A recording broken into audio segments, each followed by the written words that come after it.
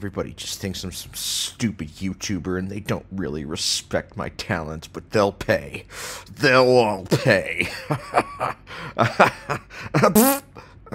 Well, okay, let's start the video. Jacksonville versus Chicago. The Bears are coming off of their most impressive game of the season last week versus a terrible Carolina team, while the Jaguars are coming off of their first win overall. Like most games, this game comes down to being able to pressure the quarterback, and the Jaguars, despite their record and some struggles, have the personnel to do that. Travon Walker has really started to develop after being picked first overall and looking like a draft bust, and obviously Josh Hines-Allen is one of the better players in the league. And whenever you're playing a rookie quarterback like Caleb Williams, that is going to be important. My key stat of the game is that Caleb Williams' passer rating is 20 points higher on throws under 2.5 seconds than it is on throws 2.5 seconds or more. Now, this might not be surprising because you can say, well, for most quarterbacks, the longer they hold the ball and try to ad-lib, the worse that they are. But guess what? This is my video, and I think it's an important stat, so you can kiss my nuts. I think the Jaguars are going to get just enough pressure on Caleb Williams and make him have enough bad decisions to the point where they're able to sneak out a win 20-17. Buccaneers versus Saints. What did I tell all of you the moment the Saints went 2-0 and they had this juggernaut start to the season? I said, you can never trust Derek Carr. And what has happened since then?